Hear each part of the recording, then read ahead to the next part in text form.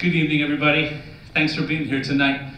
My name is Peter Steves, and it's my privilege to be the director of the DePaul Humanities Center. I'm pleased to welcome you to the second event in our Year of the Fake programming series, as tonight we investigate together shadows. But we first begin, as we always begin at the Humanities Center, by acknowledging the traditional territory upon which we gather this evening. Long before Europeans arrived, varied and numerous native peoples sought to walk gently on this land. They offered assistance to the first European travelers to this territory, sharing their knowledge for survival and living a good life. Among others, the Potawatomi, Ojibwe, Miami, and Illinois inhabited what is now this part of Chicago. While we here today have no power to honor the treaties that were signed, we do recognize that these treaties were brokered under some duress and deception. So it's our hope tonight to honor the good faith with which the native people of the region entered into these treaties. As Potawatomi Chief Matea is purported to have said at the signing of the 1821 Treaty of Chicago, "This is a small piece of land. If we give it away, what shall become of us? The Great Spirit who has provided it for our use allows us to keep it. We should incur his anger if we bartered it away. If we had more land, you should get more. But our land has been wasting away ever since the white people became our neighbors, and now we have hardly enough left to cover the bones of our tribe." In solidarity with Chief Matea, we recognize the history and legacy of this subjugation, as well as the enduring presence today of Native Americans among our faculty, staff, student body, and community. And it's thus that we seek a new relationship with the original peoples of this land, one based on true respect, as we also reaffirm our general and driving dedication to finding ways both institutionally and personally for the work that we do at the Humanities Center to be a model of what it means to be dedicated to making our society a more enlightened and just place for everyone in our community. So, as I said, this is the Year of the Fake at the DePaul Humanities Center. And so it seems only fitting to begin this evening by asking whether or not shadows are real. Before we begin our evening in earnest, welcoming an exciting group of scholars and artists, let's take a couple of moments together to try to think this through. And of course, it all depends on what we mean by fake. I am something of an ombraphile, literally a lover of shadows. The word, though, has come to mean a lover of a specific type of shadows, eclipses. But that too is something I am. Ombraphiles are known to chase eclipses around the world. This is a photo of me taken by my friend Rodney more than 30 years ago at Eclipse Central, which was really just a field in rural Ohio where the two of us took that over for the entire day to set up our telescopes and other scientific equipment to view the eclipse. We'd been waiting for it for months, and we shot several rolls of film, remember film, that day, turning many of the results into the height of early 1980s technology, slides to fit in a Kodak carousel to project on a sheet in the basement so we could relive the wonders of that day. Now last summer, my wife and I traveled for several hours to watch the total eclipse in the 100% zone downstate, a trip that was worth every excruciating minute in traffic that barely moved over the course of 9 hours following that great event. To stand in the shadow of the moon in a total eclipse, to see, with the naked eye, the sun turn into a shimmering black hole in the sky as the moon's shadow plunges you into darkness, nothing quite compares to this. It wasn't until I experienced it for myself that I understood how a total eclipse might elicit over-the-top responses from people at other times, in other places. I didn't exactly want to sacrifice a human, but I came close to understanding why a culture might upon being in the shadow of something so completely overwhelming. But let me back up again, back to Ohio. But back even before Eclipse Central was founded, back to second grade in my elementary school that was actually just steps away from that open field where we'd later set up our telescopes. Back to a time just a few days after I had turned 7 years old, and my homeroom and English teacher was Mrs. Core. She was an amazing woman. I'll never be half the educator that Mrs. Core was. She taught me a lot in terms of what one is supposed to learn in school, but she also helped me learn what it means to be a decent human being as well. It was autumn. I had known her for only a week or two, and I was obsessed with finishing a poem that I was writing, all about shadows.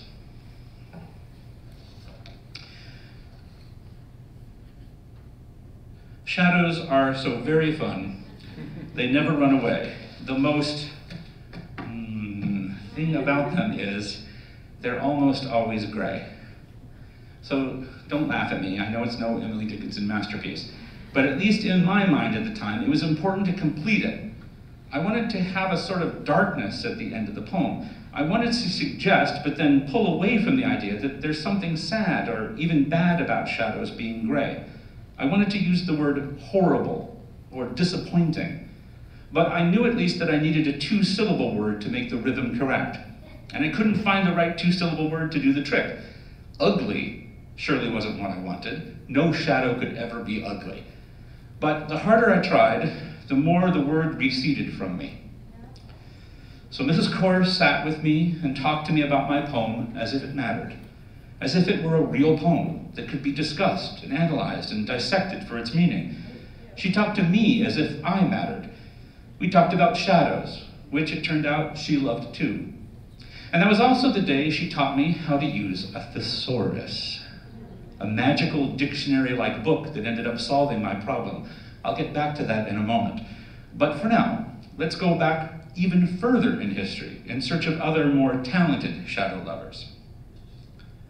So later tonight, we'll hear from Michael Naas on the topic of Plato's apparent mistrust of shadows.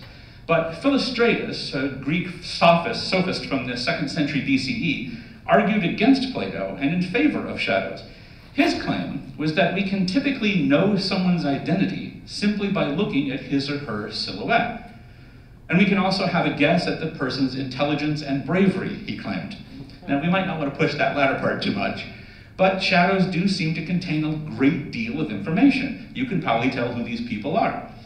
Not only can they tell us who the person is, but they're often responsible for our having an experience of a three-dimensional world in general. Shadows, for instance, allow us to see shape. In a lovely children's book of shadow photography from around the same time Rodney and I were looking at the eclipse, authors Ron and Nancy Gour remind us that shadows are not lies. They're not something that gets in the way of our seeing, but instead they're what makes it possible to see the world around us.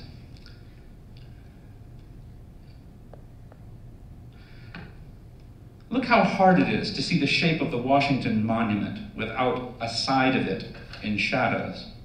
Or think of the shape of eggs, the way in which shadows give them shape. Look at that top egg there, the one with the fake circle. Let me remove it and then wash out the shadows. Note how it basically stops being an egg. Shadows form slopes and curves down which our eyes can move. They create edges and creases behind which our eyes can dart. Shadows and art in general contain a lot of truth.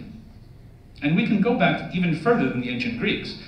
32,000 years ago, artists used shadowing to give the animals volume that they painted on the Chauvet cave walls. Horses round and fill out as their shadowed heads tilt and shake on the stony canvas. These proto-French painters knew that without shadows, the world is a flat cartoon. The world is not the world. As Europe started becoming the Europe that we know today, painting's relationship to shadows grew more complex. Paul Cézanne once said that light, and thus shadows, don't really exist for a painter. The painter, he said, has only paint, not light or lack of light on a palette. But the truth is that when we become painters and attempt to render the world on the canvas, we're exposed to a new ontology of the shadow. To the painter, trying to render everything she sees, a shadow is made of paint, and a vase is made of paint. Constructed of the same substance on the canvas, how are they not the same in terms of their being, their reality? As contemporary watercolor artist Charles Reed declares, cast shadows are as real in paintings as objects or people. Shadows, he wants us to believe, are not ethereal on a canvas, but are as concrete as anything else that's painted. So why must we think of them as ethereal in the world?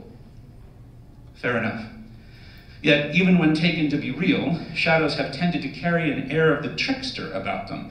In paintings, artists have often used shadows to do things that the subjects in the painting casting the shadow could not do, or are not allowed to do.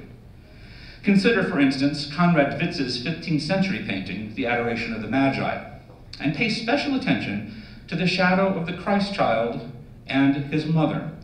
Now, the halos of the baby Jesus and Mary have not cast shadows. Of course they haven't. They're not physical things. They're spiritual markers of importance and divinity. It's important, in fact, for Witz not to paint the shadow of the halos so that we understand what he means. But more interestingly, look carefully at the shadow cast by the Christ child. It differs from his body. The shadow of the Christ child has its own agency. It's accepting the gift of the king. Although the baby's physical hand does not reach out, his shadow hand does, indicating that there's an understanding and a power to the child, even if we cannot yet physically see it. Shadow hands, it turns out, are often up to something. And there's no better example of this, perhaps, than what's taking place in Rembrandt's The Night Watch from 1642. Now, this is an amazing painting of light and shadow in general, of course, but much fuss has especially been made about the errant shadow of the captain's hand. It's not only that it's unclear where the source of light is that's causing this strange shadow to appear, but also that it seems to be a vulgar pun by Rembrandt, with the captain, whose name is Captain Frans Banning Kock, reaching out for the private parts of his lieutenant. Indeed, academia being what it is, dissertations and entire careers have been built on thinking through this single strange molesty shadow. For my money, philosopher Maurice Merleau-Ponty has the best take on it all, suggesting that we accept Rembrandt at his word, so to speak, get our minds out of the gutter, and let this shadow be a way of creating a third dimensionality for us in an interesting way. Merleau-Ponty explains that the hand pointing out toward us in the Night Watch is truly only there when we see that its shadow presents it simultaneously in profile. The spatiality of the captain lies at the intersection of these two perspectives, which are incompossible and yet together. In other words, we see the hand of the captain to be pointing out of the canvas toward us, precisely because we project ourselves onto the vantage point of the unseen source of light casting that shadow, and we note that from that point of view, that hand is pointing at something, like a right angle, out of the canvas. Merleau-Ponty continues, everyone with eyes has at some time or other witnessed this play of shadows, and has been made by it to see things and to space. But it worked in them without them. It dissimulated itself in order to show the thing. In order to see the thing, it was necessary to see the play of shadows and light around it. As we move into modern times, the shadow with a will of its own appears in such art as Disney's Peter Pan. Here, a dog's bark causes Peter's shadow to be startled and separated from the boy, ultimately getting discovered by Windy Darling, who stores it in her chest of drawers in order to keep it from getting into more trouble. The next evening, Peter returns with Tinkerbell, and accidentally waking Windy makes friends with her. Windy then sews the shadow back onto Peter's body. So shadows, it's true, have a history of being tricksters, in the visual arts especially, but they're often also associated with doom and death. Shadows and shades are words that the Greeks and Romans used to refer directly to the dead. And at the end of the 19th century, Rodin proposed an architecture of shadows, that's his phrase, be built in our own world above ground in order to commemorate the dead. He went on to create the gates of hell that you're looking at here, and to enlarge the part that's at the top, that massive statue, into a massive statue of its own, entitling it The Three Shadows. But he never embarked on his shadow memorial, constructed completely of shadow. It turns out that even something as bland and innocent as a shadow box, a container in which we display knickknacks that hold some sort of importance in our lives, comes from a dark place. Apparently, sailors used to consider it bad luck to have their shadows touch land before they did, especially when returning home. It would be as if their death preceded them, so went the thinking. In order to improve their fate, they created the tradition of keeping boxes containing their metaphorical shadow selves trapped inside, filling the boxes with little items symbolic of their lives, and then storing those boxes on board the ship. The shadows, trapped inside the box, their physical bodies would always touch land first. In English literature and poetry, shadows seldom mean something other than bad news. It's true that in Sylvia Plath's loosely autobiographical 1963 novel, The Bell Jar, she has the character representing her point of view tell us that the most beautiful thing in the world must be shadows. But she goes on in this way. I thought the most beautiful thing in the world must be shadows, the million moving shapes and cul-de-sacs of shadow. There was shadow in bureau drawers and closets and suitcases, and shadow under houses and trees and stones, and shadow at the back of people's eyes and smiles, and shadow, miles and miles and miles of it, on the night side of the earth. Beautiful words. But we must remember that they're being spoken by a character who is depressed to the point of suicide, and that 1 month after the novel's publication, Plath stuck her head in an oven and turned herself into a shade for good. In John Donne's poem, A Lecture Upon the Shadow, things aren't much better. Love, we're told, begins in the ignorance of early morning shadows, reaches some clarity at noon when we expect it will now last forever, but then dies out as shadows begin to take it over again until we die. Donne's poem thus ends, the morning shadows wear away, but these grow longer all the day.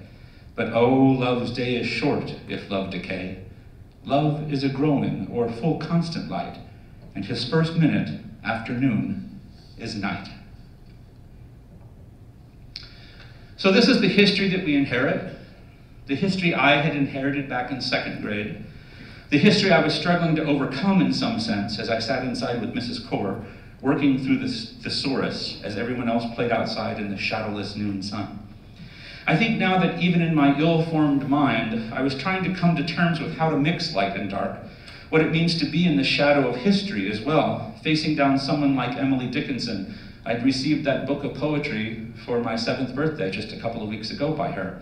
I knew I'd never live up to it. And I say ill-formed mind here more as a comment on me in particular, not due to the fact that it was barely 7 years old and barely 7 years full of thoughts. 7-year-olds can in general be just as wise or just as foolish as any of us who are 7 times older still. It's not about age. No, ill-formed perhaps because I've always been foolishly trying to square some sort of circle, to find a way to sew opposites together, to bring meaning to meaninglessness, to bring life to death. That's never changed. Shadows are so very fun. They're fun, they're beautiful. They never run away. And when they're missing, it's not their fault that they're missing. They're loyal when the other things of the world are not. And as I learned that day with Mrs. Kaur, the most horrid thing about them is their color. Horrid entered my vocabulary the same day that I learned that oxymorons are not necessarily contradictory. Shadows are almost always gray. Not always, but almost always. It's not really a logical problem or a contradiction, I think, because even then, although I had no words to express it, I had some shadowy sense of the manner in which the aporia at the heart of logos is what makes it possible for us to think and to be. The forever has its limits.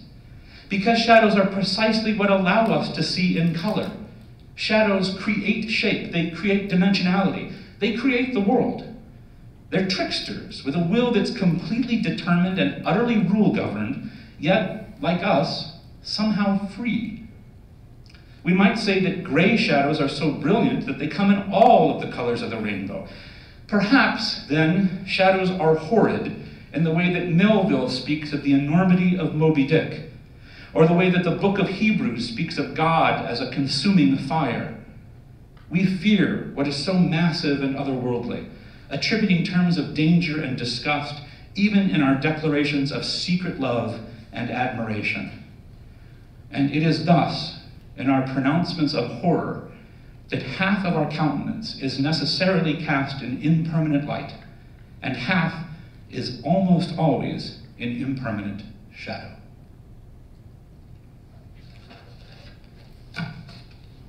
Okay, now on to the main event. We have a nice tradition here, really, of celebrating master puppeteers at the DePaul Humanities Center. 2 years ago, for our investigation of Moby Dick, Blair Thomas wowed everyone, and I'm pleased to say that he's back from the shadow world once again with us tonight. As many of you will know, under Blair's directorship, Red Moon Theater spanned nearly a decade and was a fixture in the Chicago art scene. Today, leading Blair Thomas and Company, he continues to push puppeteering into the future, often by looking to the past in order to find ways to meld the art of puppetry with poetic, literary, and musical arts across the span of history. Blair's work has won numerous awards and has been celebrated and funded by such groups as the Illinois Art Council, the MacArthur Foundation, the National Endowment for the Arts, and the Jim Henson Foundation. Tonight, inspired by poet Wallace Stevens and giving us at least 13 ways to think about shadows, I'm pleased to present to you Blair Thomas and the Blackbird.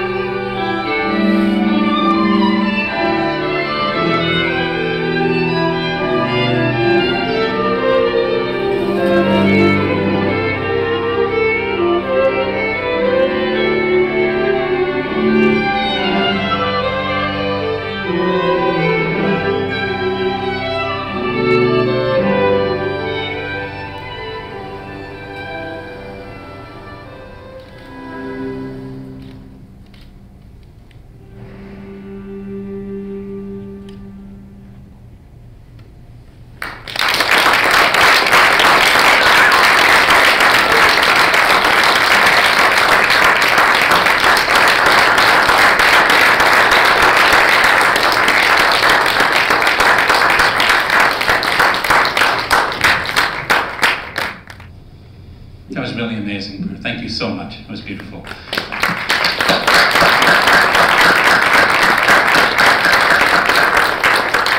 I'm happy to say that at the end of the evening, we'll have all of our performers and presenters come up on the stage, and we'll have a little chance for a discussion together. So we have that to look forward to. Anna, could you turn off the two lights that are here? Thank you so much. All right, well, so we were to have the talented jazz pianist Sean Wallace with us this evening. I'm sorry to say that due to a death in the family, Sean is at the last moment not able to be with us. I just wanted to say that our thoughts and good wishes go out to Sean and his family at this time, and we hope to have him back with us next year. We're very fortunate, though, that Brad Macdonald has stepped in to provide tonight's live music for us. Indeed, I'd like to highlight my own personal thanks to Brad for agreeing to this last-minute gig. Surely a nightmare for any artist, but one that Brad has confronted with generosity and all goodwill. I'm very much in his debt. Brad, it turns out, was educated as an undergraduate at Elmhurst College and then took his master's in jazz composition right here at DePaul. You can check him out at his website, bradmacdonaldpiano.com, and you should really do that. He's pretty amazing. So, he's going to perform 3 shadow-themed songs for us tonight at 3 different points during the evening, and with his first musical performance, please join me in welcoming Brad Macdonald. I couldn't believe I had to follow that. That was nuts. That was really great. All right, well, here we go.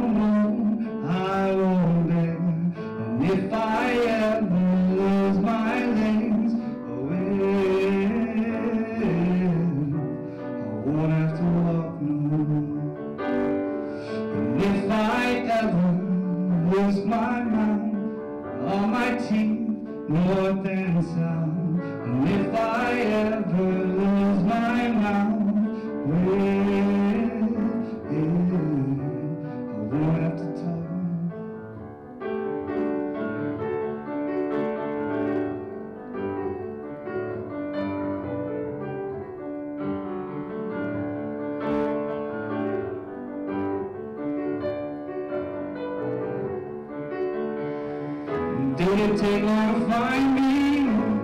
I asked the faithful light.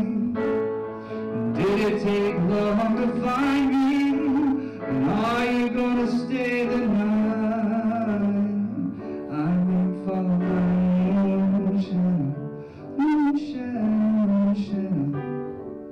leaping out there on a moon shadow, moon shadow, moon shadow, moon shadow, moon shadow, moon shadow, moon shadow.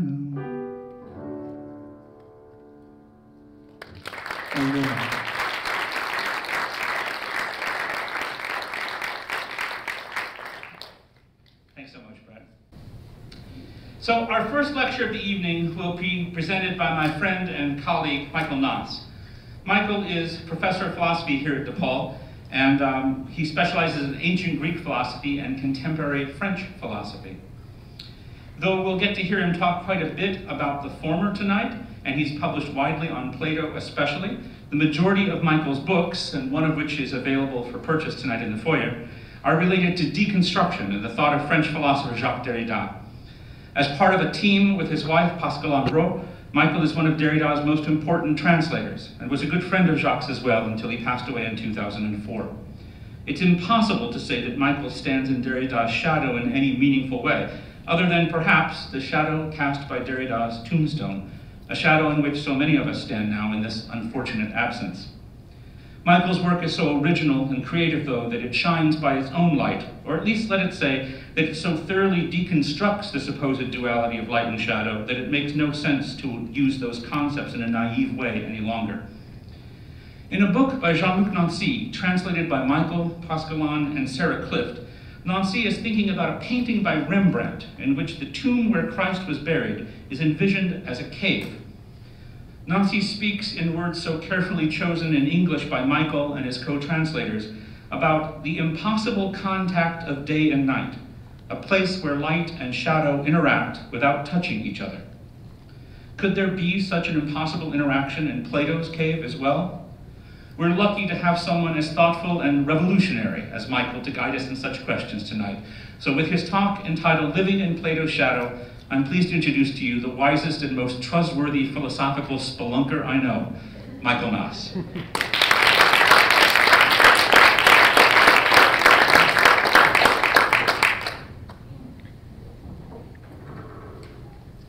Thank you for that terrific introduction.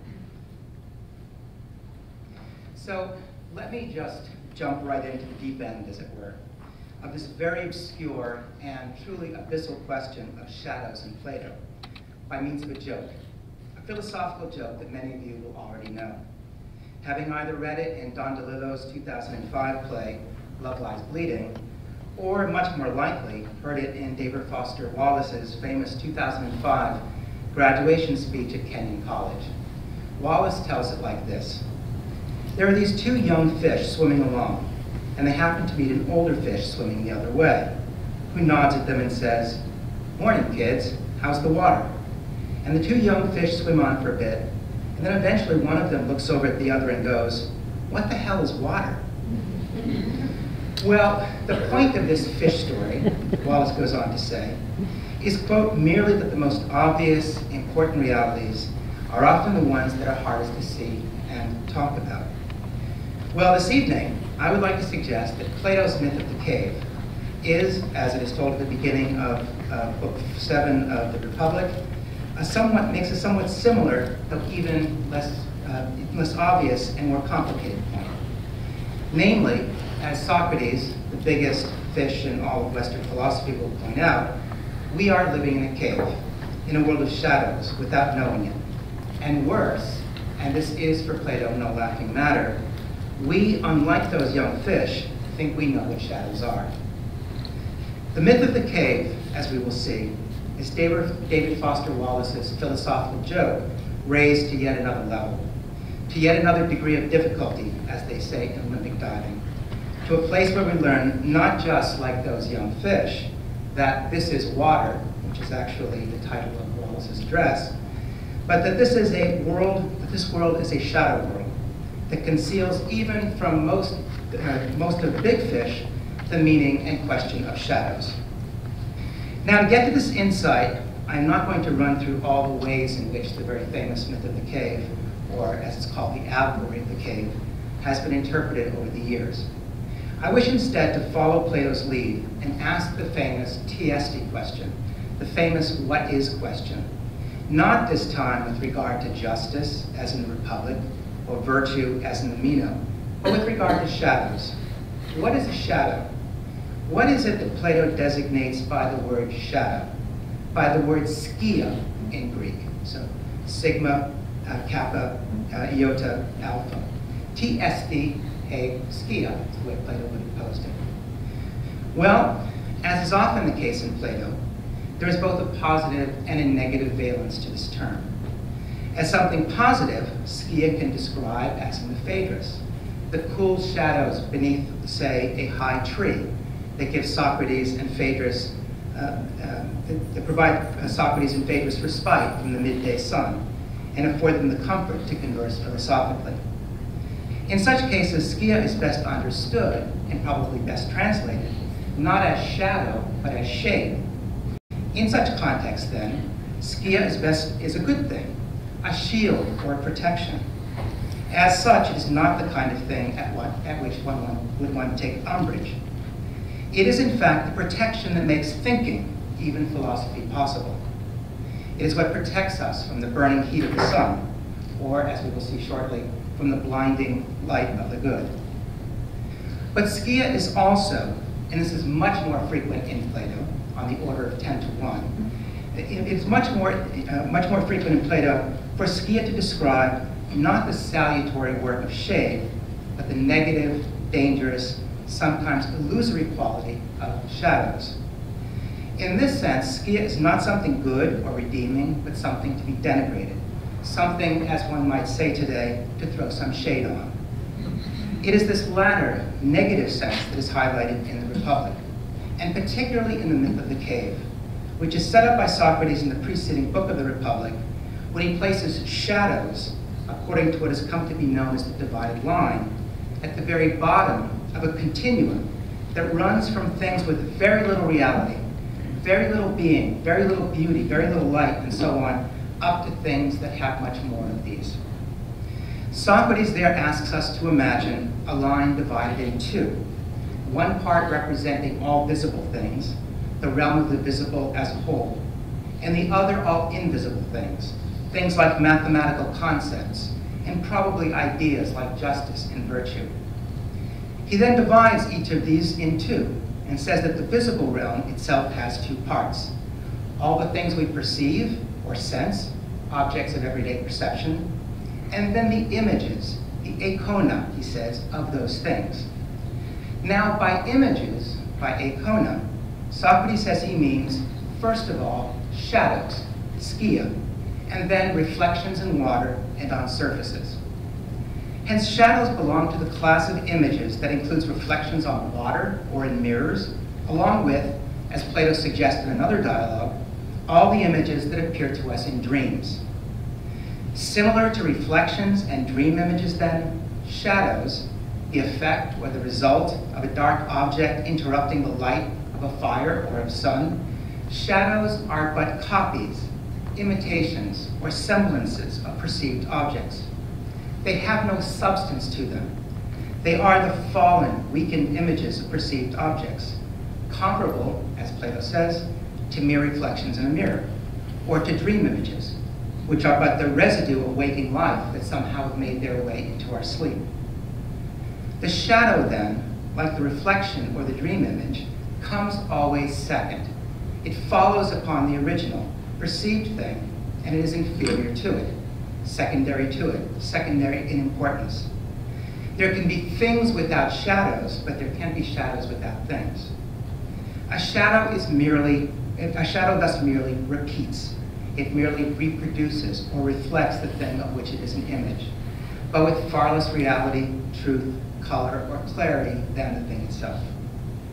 Indeed, one could argue that even more than reflections or dream images, shadows are actually defined by their lack of light and color, by their dimness, by their horrid grayness.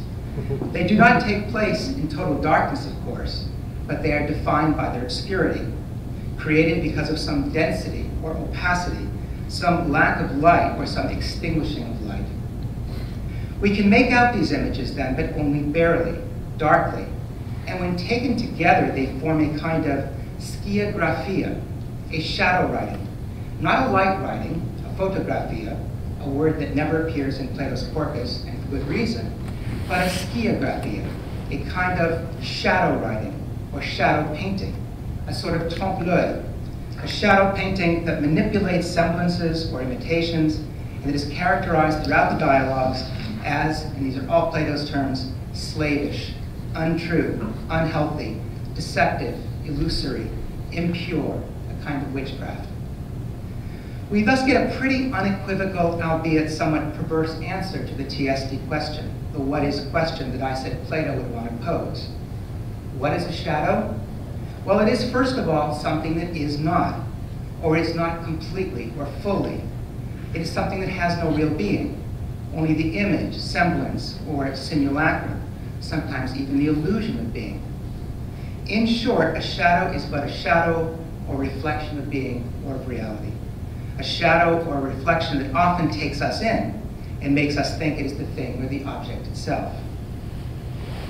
Now, it is with that understanding of the shadow in the background that Socrates recounts in Book 7 of the Republic the myth or the allegory of the cave, probably, undoubtedly, the most famous myth in all of Western philosophy.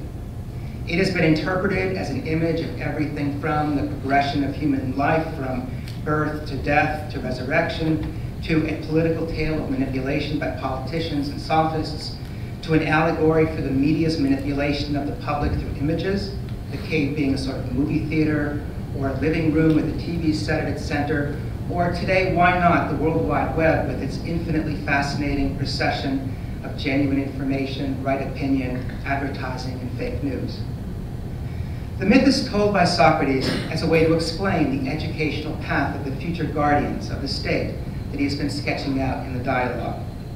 Now, I don't have time this evening to go through all the stages of this allegory. For that, you would need to take my focal point seminar on the Republic, Monday and Wednesday, 2:40 to 4:10, in Arts and Letters 310. You will remember many of the details. Socrates has his interlocutor, Glaucon, imagine a cave with prisoners chained to a wall, arms, legs, and neck alike, unable to turn around or to the side, able to look only at the wall in front of them. What they see projected on the wall before them are thus shadows, Plato's word skia, produced by puppets that are being paraded by some unidentified puppeteers in front of a burning fire, causing the prisoners to think that there is no other reality than that of the shadows in front of them. These prisoners thus live in a world of shadows that is so complete that they don't even know that what they're looking at is shadows. Were someone to come along, the philosophical equivalent of the older fish in that philosophical joke, and ask them, so how are the shadows, kids? How's the cave? The prisoners would no doubt say to one another, what the hell are shadows? What the hell is a cave? But here is where Plato's myth of the cave ups the philosophical ante and becomes a bit more complicated than our philosophical joke. Socrates goes on to say that they must now imagine one of the prisoners suddenly, inexplicably, and Plato, the author of the myth, no doubt has Socrates in mind here, suddenly getting free of his chains, turning around, looking at the fire and puppets, and after an initial period of painful adjustment to the light of the fire, finally seeing what has been causing the shadows he had believed his whole life to be the whole of life. He now knows, as it were, the truth of those shadows, namely that they are but shadows cast by the puppets being paraded in front of the fire. But that's not where the story ends. Socrates now imagines the prisoner being forced to climb upwards even further, beyond the fire, until he reaches the opening of the cave itself, where, after another period of painful adjustment, his eyes are able to make out the external, perceivable world. First, shadows and reflections in water, and then objects of perception, and finally the night sky, the stars, and then at the very end, and only with a sidelong glance, the sun itself. So notice, in this allegory, there's not just one milieu, one environment, like the water of our philosophical joke, but two, at least two for the moment. There's the world of the cave, which is itself divided into the shadows on the wall and the puppets, and there is the world outside the cave, with first shadows and reflections and then objects of perception. There are then in this myth two sets of shadows, both called skia by Plato, two sets which must both be understood as we saw all shadows are to be understood in Plato, namely as mere semblances, simulacra, sometimes even illusions. There are the shadows in the cave, and then there are the shadows above ground on the earth, the shadows of objects of perception. But what then is the relationship between these two levels of shadows? The allegory suggests not just that one set of shadows is juxtaposed with the other, but that one set is actually the image or the shadow of the other. There are the shadows in the world of perception, and then in the cave, the shadows of these shadows. But then, where are we in all of this? Where are we and where is Socrates trying to take us in the myth?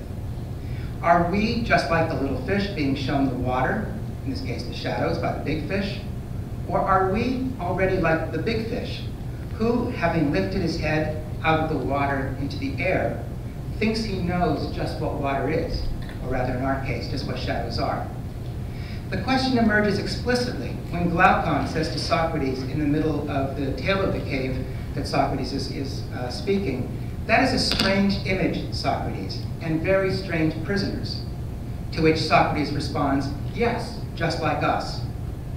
In other words, Socrates is saying the joke is on us, little fish and big fish alike. We are the ones in that cave. Our world, our everyday perceptible world, is or is like the world of shadows, a world in which nothing is fully real. What that then means is that those who have been released from their chains and escaped the cave come not into another higher visible realm of perception, but into a world now of invisible things that are truer, clearer, and better than the visible things of this world, which, as we are now to understand, are but the images, the reflections, or the shadows of those intelligible, invisible things. So what we commonly call shadows are thus really shadows of these shadows, shadows of the visible things that are themselves shadows of purely intelligible, invisible things.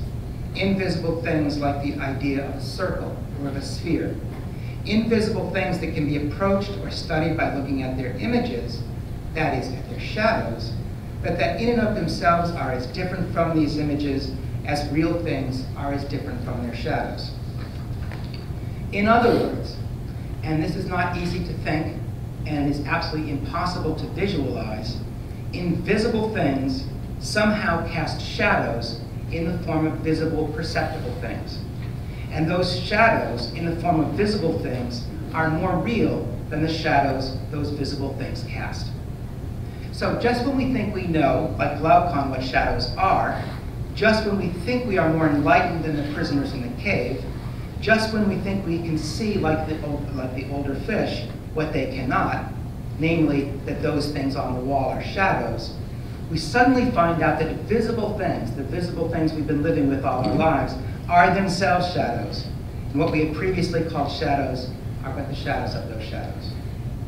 The perceptible world is itself a world of light when compared to what we call shadows, but it is a world of shadows when compared to or when seen in the light of the invisible forms that cast those shadows.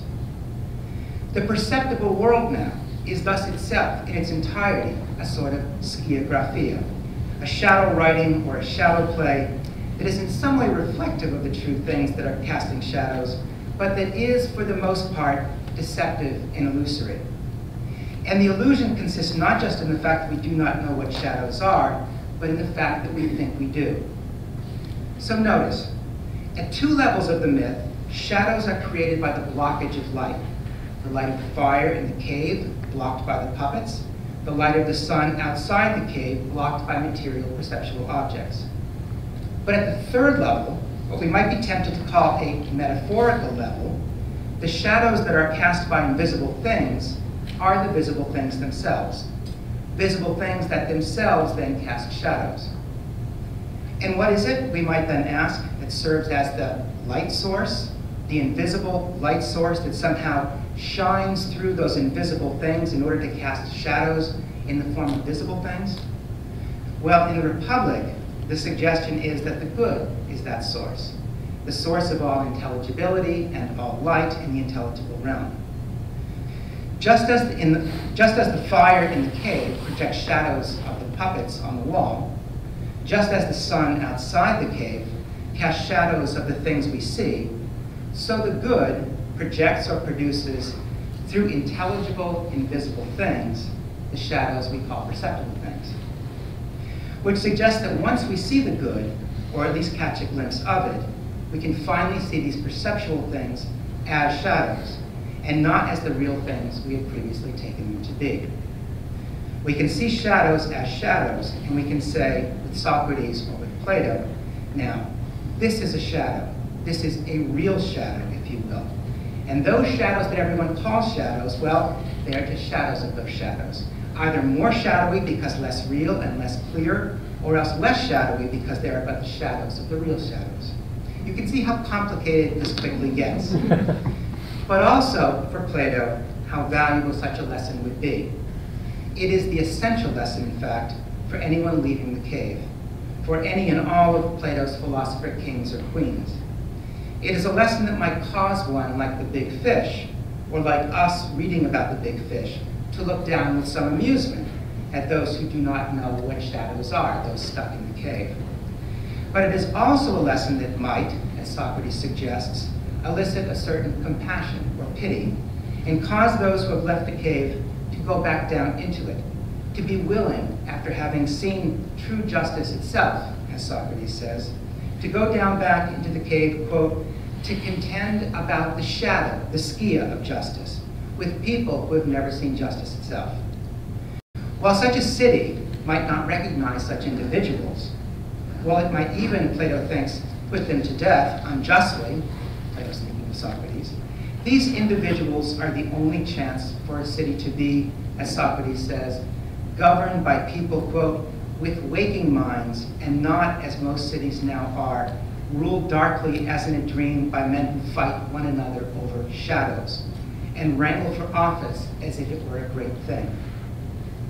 Though our world is for the most part a world of shadows and dreams, a world of sleeping minds, Plato believes in the possibility of someone waking up within this dream, someone, some older fish, who is able to lift his head not just above the water into the air, but above the air into the invisible and eternal and spaceless realm. And this someone, Plato thinks, would be not only more awake, but, and it is with this final characteristic of shadows that I will leave you, more alive than the others. Someone living a life that is truly worth living among those who are hardly alive. Indeed, that's exactly what Socrates says in the Meno, the dialogue in which Socrates is himself actually compared to a fish, namely to a stingray, or rather a torpedo fish. It is at the very end of the Meno that Socrates says that if there were ever a person who was able to discover virtue itself, in other words, the invisible form of virtue itself, that casts its shadow in this world in the form of virtuous men and women, then such a person might be, well, might be said to be among the living what Homer says Tiresias was among the dead. And Plato now cites Homer, quote, he alone has comprehension, the rest of them are but flitting shadows, skia. In other words, he or she would be, quote, on earth with respect to virtue, a real substance among shadows, among skia. Such a person, able to give an account of virtue itself, and not just a mere reflection or shadow of it, would be like the awakened among the sleeping, but also, and even more, like the living among the dead. Hence those who, perhaps like us, live in a world of shadows, those of us who live in the cave are, according to this suggestion, not simply living lives of deception, falsity, obscurity, and illusion. We are, Plato is suggesting, and this really is no joking matter, hardly living at all, or living only a demi-life, a semi-life, a quasi-life, not just a life in the shadows or a shadow life, but little more than the shadow of a life. And I must confess, to conclude, that I don't know, I really don't know, whether this insight of Plato's is the greatest and most promising thing that Plato or any other philosopher has ever offered us, or actually the worst and most dangerous. My suspicion is that it's both at once, the one being the shadow of the other.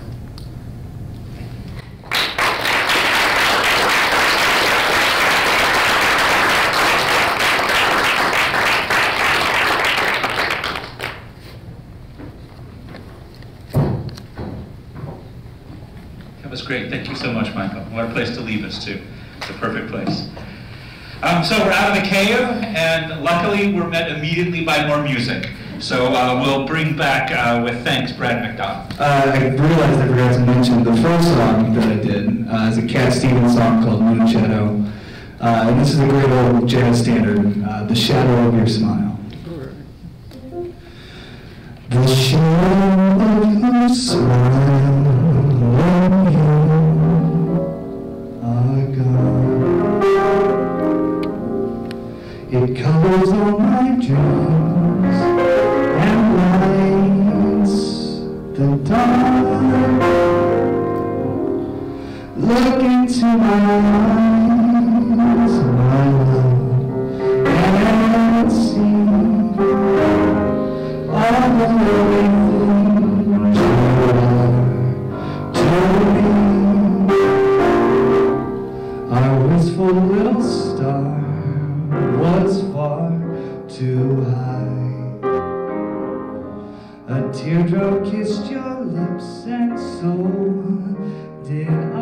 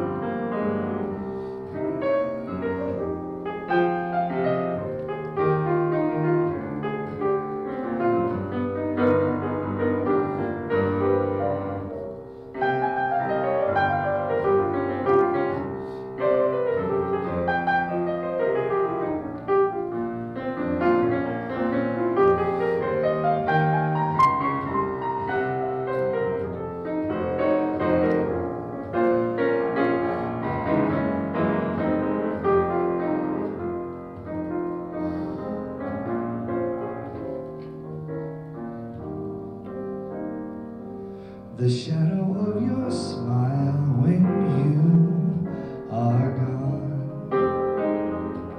it colors all my dreams and lights the dawn. Look into my eyes, my love, and see all the lovely things you are to me. Our wistful little star was far too high.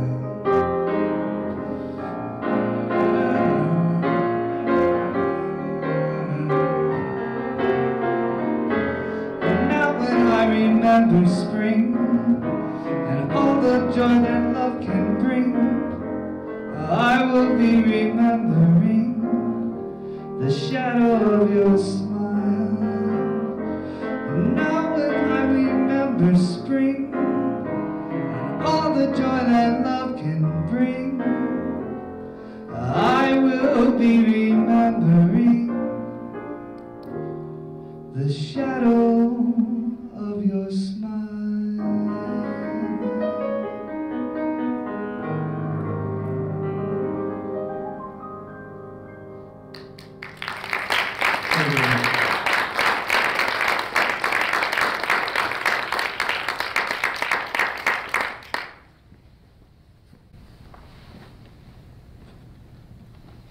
Thanks so much, Brad. He'll be back to close out the evening for us a little bit later. Our next performance is by Danielle Meijer. Danielle is an adjunct instructor here at DePaul, teaching multiple sections of the liberal studies class on multiculturalism each year.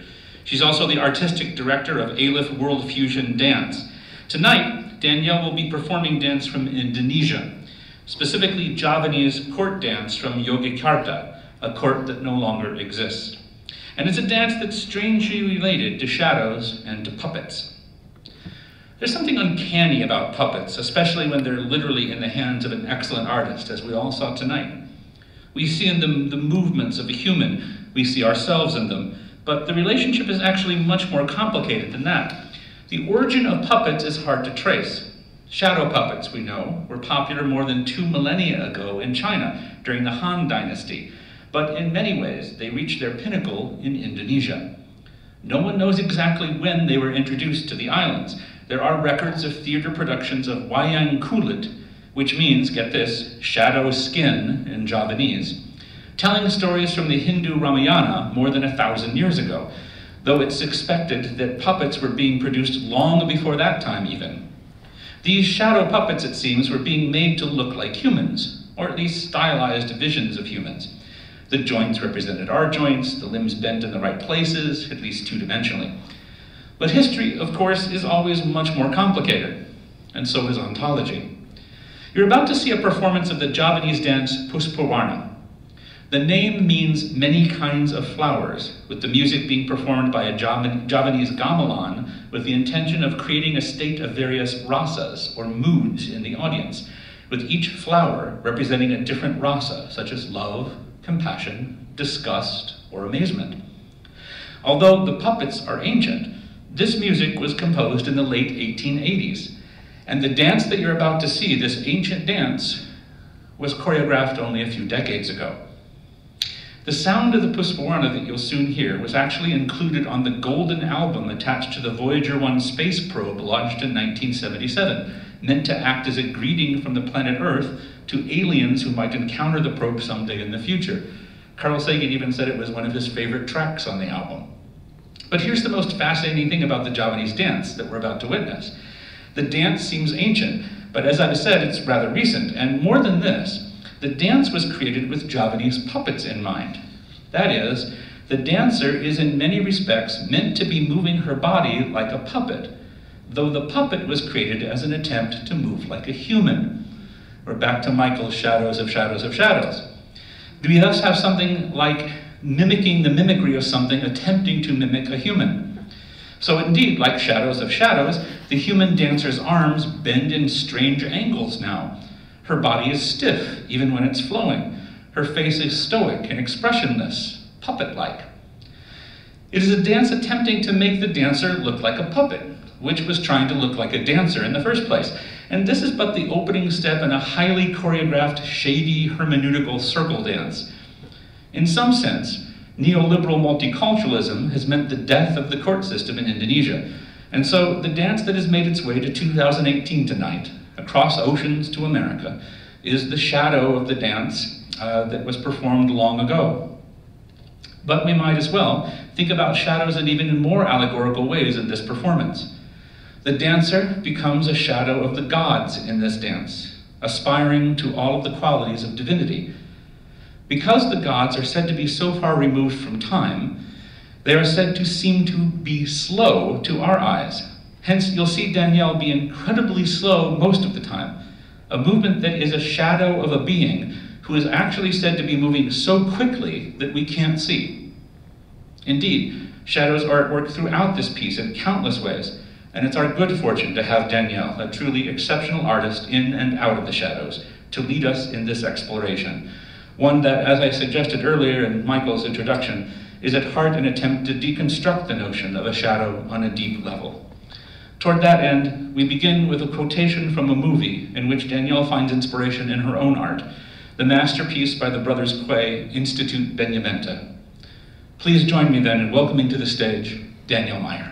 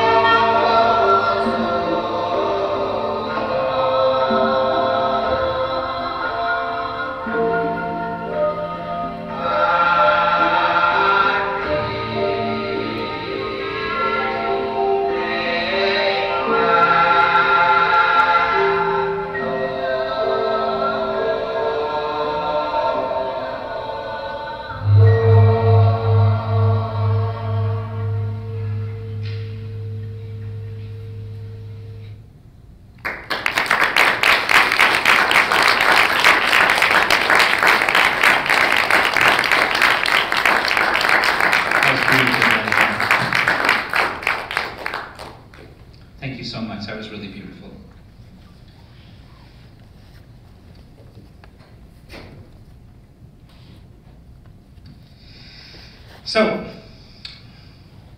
last week, it was my incredible good fortune to have a conversation right on this stage with Oscar nominee Michael Shannon. Tonight, our fortune doubles down as we welcome Maurice, the associate producer of the 1994 Academy Award-winning short documentary film, Defending Our Lives, an investigation of domestic violence that sadly seems as relevant today as it was some 24 years ago. Alice, who will be presenting our second lecture of the evening, is currently Associate Professor of English at the University of Toronto, Scarborough, and is on the graduate faculty at the Cinema Studies Institute at the University of Toronto. Her terrific book, The Cinema and Its Shadows, which came out from University Minnesota Press in 2013 and is on sale out in the foyer along with Michael's, focuses on race and technology in early US cinema, exploring how questions of racial difference inform the development of cinematic language in general in the United States, a language from which we have yet to break away and which remains woven into the broad structure of what a film is inherently taken to be. It's really a thoughtful and important book, and I hope many of you will be able to check it out tonight. With her talk entitled Mere Shadows on a Plain Surface, Believing in Cinema, I'm very pleased to introduce to you Maurice.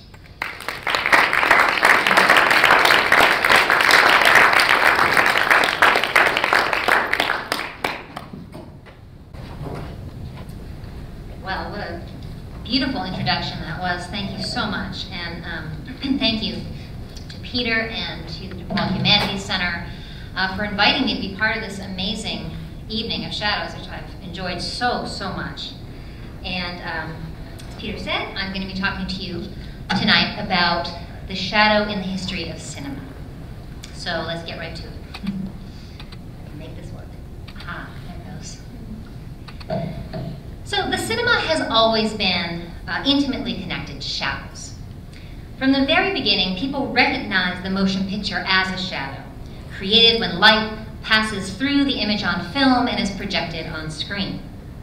In the silent era, the relationship between shadows and motion pictures was particularly close. The movies were popularly understood, actually, as dancing shadows, and critics and audiences alike even referred to the cinema back then as the shadow stage. In 1896, Russian writer Maxim Gorky viewed an exhibition of some of the earliest motion pictures projected by the Lumiere brothers' new cinematograph. The exhibition featured movies like the one that's about to appear on screen, which you might recognize as the Lumiere brothers' famous Arrival of a Train.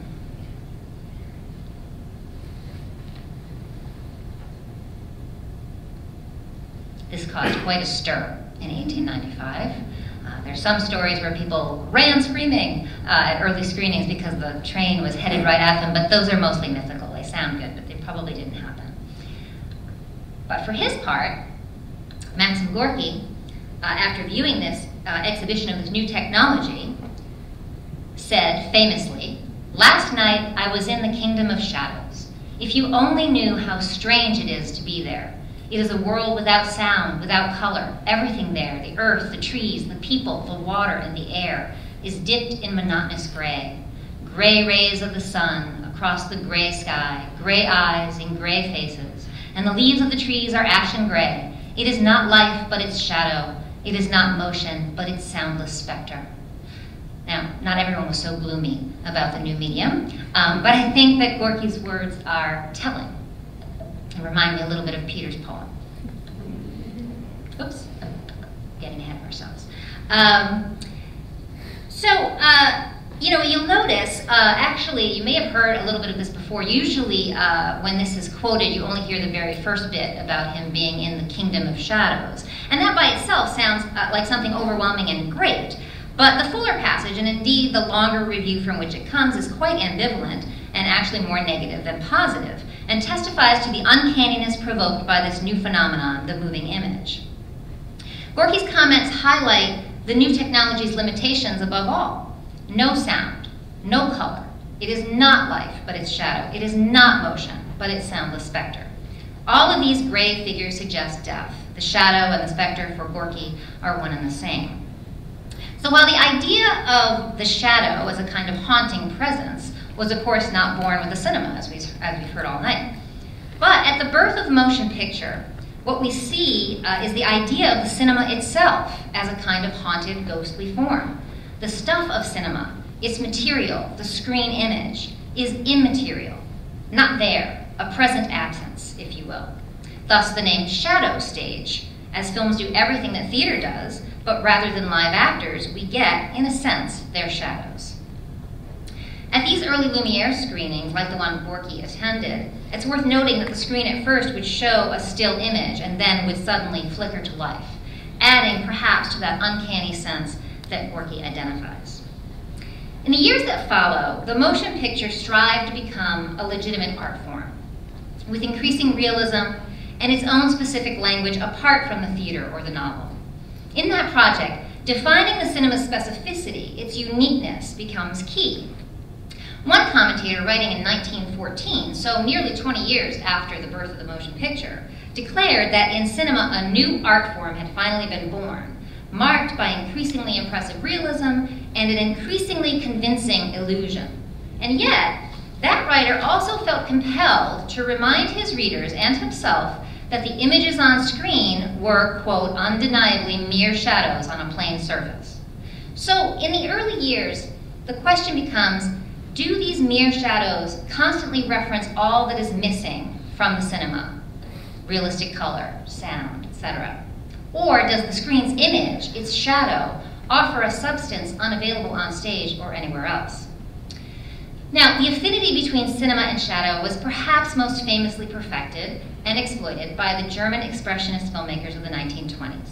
These films captured the world's attention because of their striking visual style, featuring very low light compositions and the dramatic use of shadow. Often this was in service of eerie, uncanny stories featuring ghosts, doppelgangers, and vampires, like this one, Nosferatu. And it also featured skewed settings that reflected the often unbalanced psychology of the protagonists, with the Cabinet of Dr. Caligari perhaps one of the most famous. And thus the name German Expressionism, the expressionism being expressing in the external world, the visual world, the internal psychology of the protagonists. Now sometimes shadows would reveal a character's true nature in these films, or the shadows might enact a character's repressed desires, acting as a kind of evil twin.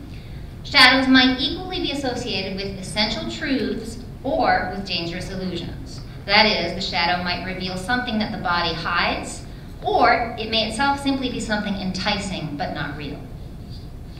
And while these films offered a visual catalog for the horror movies and ghost stories that would follow, the dramatic lighting was picked up by many filmmakers and genres, perhaps most memorably by the American film noir of the 1940s.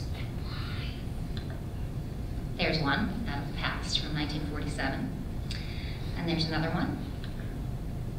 Stranger on the Third Floor, and this one features a very favorite motif of the American film noir, of course, the shadows from the blinds on the window. Here's another, a little bit more subtle version of that from Double Indemnity, which features Fred MacMurray there in the foreground playing an insurance agent who will plot with his lover to kill her husband. If you haven't seen Double Indemnity, run right out after this and go watch it because it's so good. But here we see the blinds there on his suit, the shadows of the blinds. Borrowed from German Expressionism, the shadows here represent not an underworld of ghosts, but an underworld of criminality and the coexistence of light and dark within our souls. And so these shadows on Fred MacMurray's suit suggest his compromised moral nature, while also the striping might perhaps foretell his likely ending as a convict wearing another kind of striped suit. So with this dramatic use of light and shadow is maybe most associated with genres like film noir and German Expressionism, cinematographers are always, in a sense, wrangling shadows. And darkness and extreme use of shadow was characteristic of the most eloquent of black and white cinematography, featured in some of the very best films ever made in any genre. Rosebud? I tell you about Rosebud. How much is it worth to you? $1,000?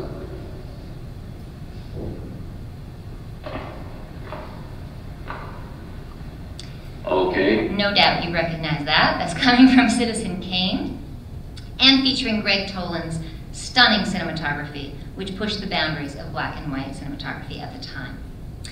And while this may represent a peak of shadow work in American films, in truth, the cinema discovered its shadow very early on, well before the visual and thematic possibilities reached full flower in Expressionism and film noir. Here we have, for example, a little film from 1903 called Silhouette Scene. Though this features a very popular motif of the silhouettes on the window shade, and this was used again and again, especially in the very early motion pictures before 1905, when films were typically very short, maybe 1 or 2 minutes long, and often unfolded over one shot, typically with a static frame. So by having shadows or silhouettes, it sort of created another screen, a screen within the screen, if you will, which provided a way to offer more action within the static frame. And not surprisingly, the scenes typically acted out behind the shade were usually titillating scenes of romance, or even more often, of women undressing. And those images didn't just provide visual interest in the static frame, they also became ways to stage the film image itself. These little films provide a reflexive commentary on the dancing shadows, which they are. And they also present a portrait of movie-going for the audience, with this woman sort of standing in for us, right, the interested observer, and already linking movie watching with voyeurism. So by watching what unfolds on the screen, you get to figure out what's going on behind the scenes. Shadows provided a handy way to figure the cinematic signifier itself. But it is true that the cinema truly came into its own as an art form, rather than just a curiosity or a recording of life, when it went beyond displaying shadows to developing a language via shadows. This is from a 1915 film called The Cheat. And this moment right here was singled out by reviewers at the time because this scene took place in a jail cell, but the prison bars were never actually shown. They were simply suggested by the shadows of the bars, as you see here. Now, that might not seem very remarkable to us now, but this sort of lighting effect was still relatively new. Remember, this is 1915, so it even predates the German Expressionist films that we were talking about before. And this kind of dramatic lighting was called Lasky lighting at the time, named after the producer of this film and some others, Jesse Lasky. But reviewers also saw in this film the potential of cinema as an art form. And, not coincidentally, the film took full advantage of various kinds of shadow play. Like this, which is sort of a literal shadow play that happens in the film, as the two main characters there watch a scene unfold on a paper screen, a room divider. So it's not a window shade, but you can see the similarities to the 1903 silhouette scene. So I should note that this film starred Sesu Hayakawa, a Japanese actor who actually his stardom was sort of made with this film, The Cheat. Went on to be very successful in Hollywood. He plays here a Japanese ivory importer and a very stereotypical villain. And his villainy in the film is very much linked to his Japaneseness, to his being a kind of alien figure in the film. So the film pivoted on a potentially scandalous love affair between his character and that society woman there named Edith. And in fact, it ends with the near lynching of the Japanese ivory importer.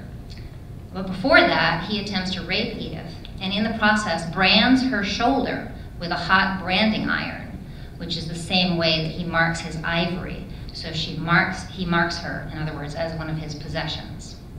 She then shoots him, and we get this moment here, where his body and shadow occupy the screen at the same time. We can see there his arm at the bottom of the frame there poking out of the paper screen. There's a rip there, and then we see above the blood that stains the screen, his blood. And his shadow is kind of pitched in between his blood and his arm poking out. The film's status as art was anchored by its use of shadows. But I think equally important is the film's shadows were solidified or given substance, in a sense, by the film's exploitation of race. It was a powerful combination in 1915. 1915 is an important year in the history of film because it marks the beginning of the feature film era. And it's also the same year that D.W. Griffith's racist epic, Birth of a Nation, came out. That film was a landmark in filmmaking and in white supremacist propaganda, as it was a celebration of the Ku Klux Klan. But both Birth of a Nation and The Cheat featured racist ideology and the exploitation of race for not just emotional, but for visual impact.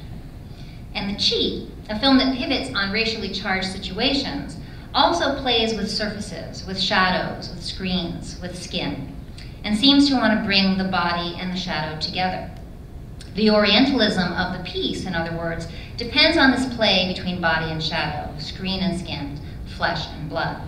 Predating the German Expressionists, the film offers an American shadow play, shot through with racially charged meaning.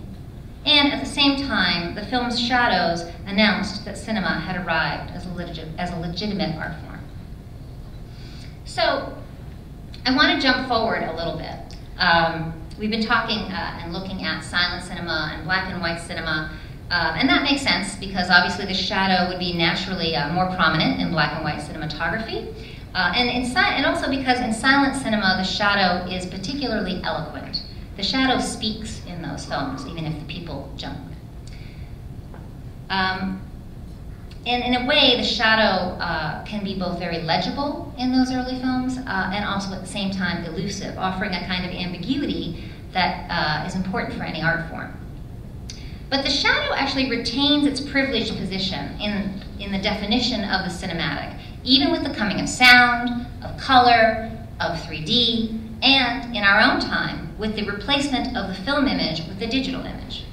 The death of film, long foretold, of course, has come. Nowadays, a large percentage of Hollywood films are shot digitally rather than on 35mm film, the standard for decades. So, keeping everything we've seen and talked about tonight in mind, I want to I'll show you a clip from a 2011 film called Tattoo.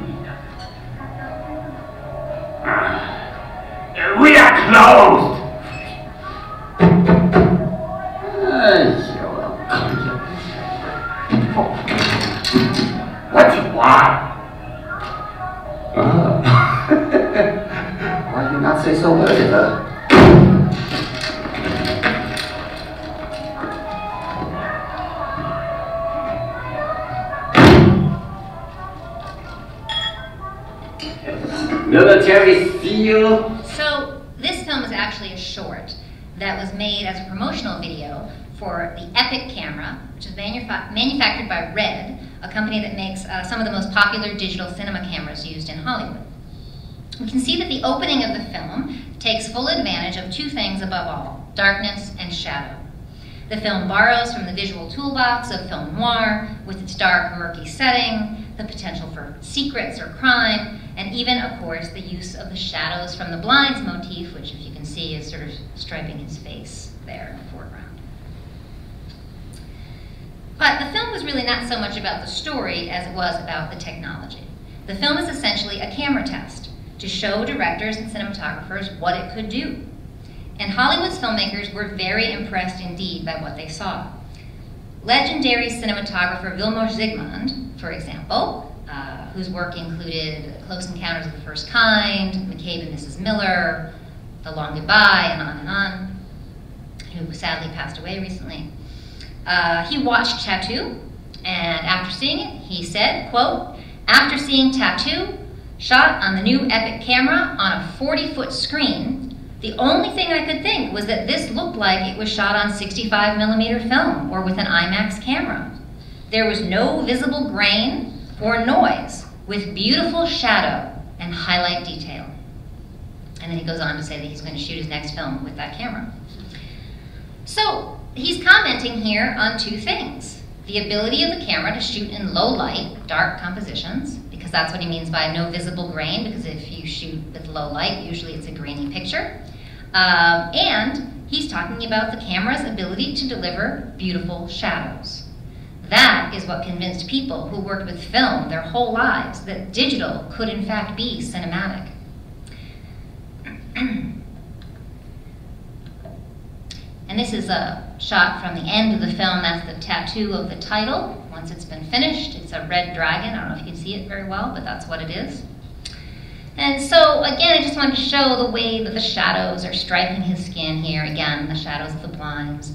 And the way we see this combination of shadow with a mark on the body. This is the camera saying, look how nice the skin looks. Look how nice the shadows look. Look how you can put them together. And again, not coincidentally, though, the film draws on ethnic stereotyping and racialized identity with an Orientalist sense of mystery associated here with the Chinatown setting and with the red dragon tattoo, which is touted in the film as having a mystical power.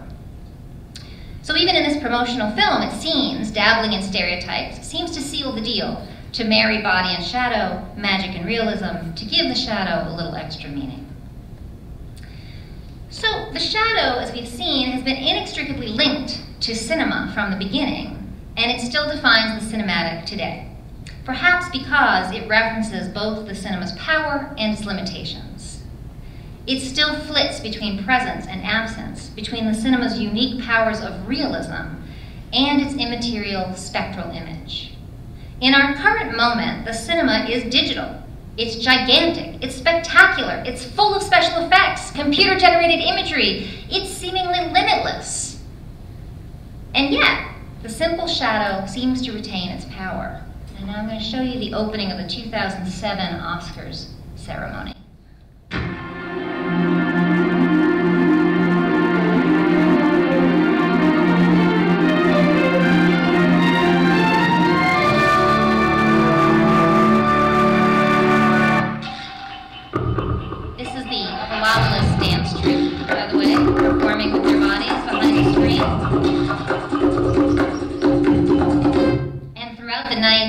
Created little shadow moments that were supposed to represent the various nominated films. This one, can anybody guess? March of the Penguins, 2007. So, it's as if in the age of the digital, as the digital takes over and films get more and more real, the industry feels the need to get back to the basics, to light and shadow, to represent the cinema's magic, but not with cinema, but with shadow. Using the proto-cinematic shadow play to represent the cinema, because the shadow offers us a connection. We can all still make shadow animals, right, on the wall, right? It's a connection to us and also a connection to the body. But it's also a symbolic matrix that takes the body and raises it to a monumental cinematic icon. So I want to conclude with something from Antonin Artaud, who was an actor, a playwright, a theater director, a poet, an all-around genius provocateur. Writing about theater in the 1930s, he said this: "Every real effigy has a shadow which is its double, and art must falter and fail from the moment the sculptor believes he has liberated the kind of shadow whose very existence will destroy his repose." What does that mean? He's a poet. But you know, he was talking about the theater, but also by extension all art, which he saw as being in the business of destroying shadows and creating them anew. The artist, however, doesn't control the shadow, and to think so would be a mistake. For Artaud, the shadow is a kind of life force, if you will, the essential form that ironically escapes and unmakes all forms. And so it is with cinema. The shadow is its substance, its symbolic nexus, and potentially its undoing. A sign of everything it is and everything it lacks. Perhaps that's why American cinema has occasionally tried to embody the shadow by interlacing it with racial stereotypes and racialized imagery. But that has only made clearer the ambivalence at its heart. The shadow, the cinema's double, its precursor, is the simple, dangerous essence at the heart of its power. Thanks.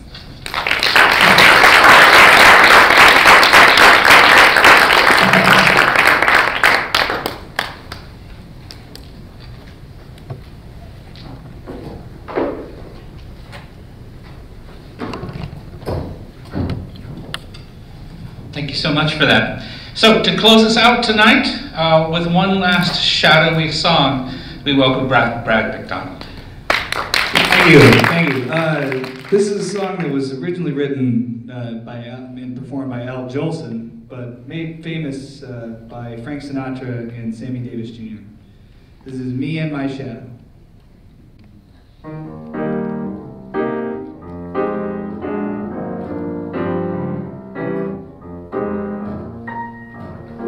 Me and my shadow, strolling down the avenue. Me and my shadow, not a soul to tell our troubles to.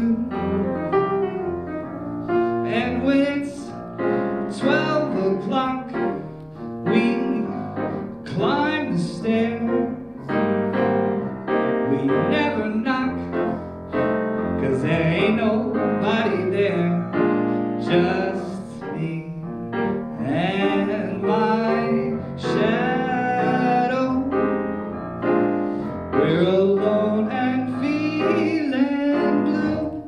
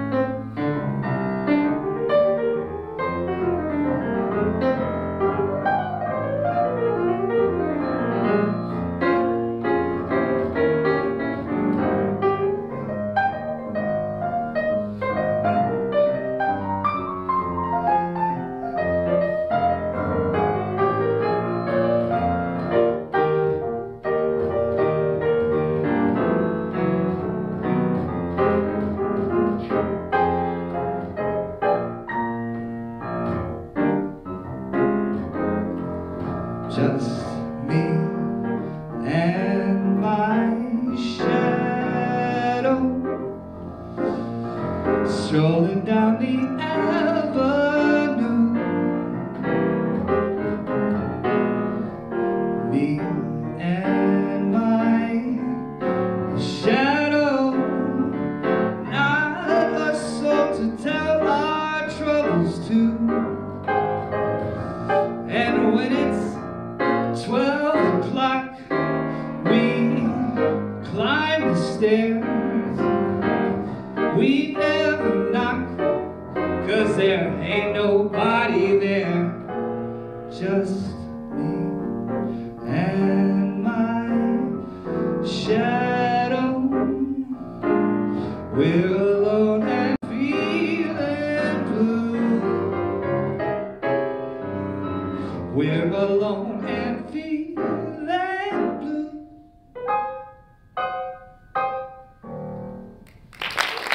Thank you very much.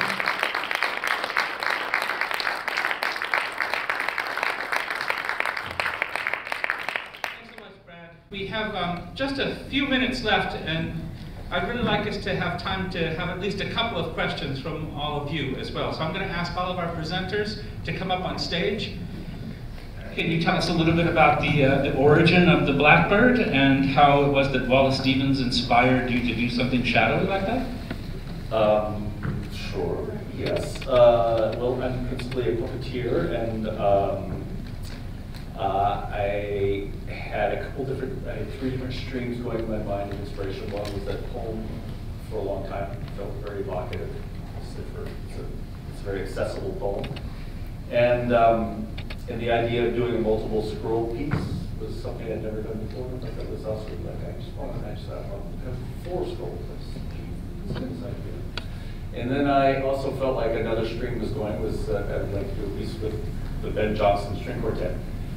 And so those things, there's always things like that that are early, and they didn't seem to be connected. And then I just started to link that. I don't know, there was an instinct to put them together. And I was interested in trying to capture something that's elusive about the poem, because there's something elusive about it. There's something like, it's sort of in between all the spaces of the words, and I was thinking that the music, it is a similar accessible way. It's like using the popular melody of Amazing Grace, but then Johnson's a microtonal composer. He's taking it apart, and you hear it about 7 or 8 times in the course of the piece, but it's very dissonant. So it's a similar kind of thing that's interesting to me. So it's like in the puppet theater, it's a populist art form, and so you have to have something that sort of people can latch onto, sort of, and so. And then I just devised a narrative of it. There's a narrative in this poem. It doesn't have a narrative. There's no narrative in that poem. But I made a visual narrative, and then I got all off on the excitement of like how 4 panels can make a different narrative. And that was I left off a couple of the verses. Maybe you noticed there were 15. Because it didn't fit my visual narrative, So I had this, and so I came up with a very simplistic, story of I was interested in this